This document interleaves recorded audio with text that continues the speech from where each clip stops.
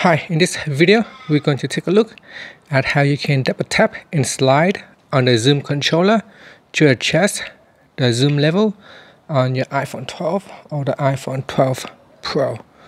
Now you can, first, let's go back to your home screen by swiping up at the bottom of the screen and then tap on settings.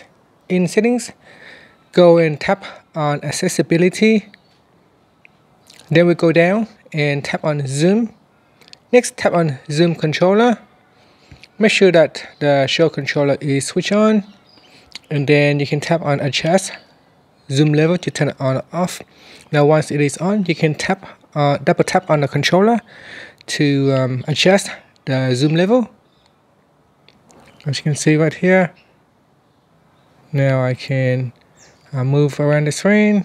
You can tap on it again to adjust the zoom if this is really big, and then from here you can go and zoom around the screen. And so that's how you can use the double tap to adjust the zoom level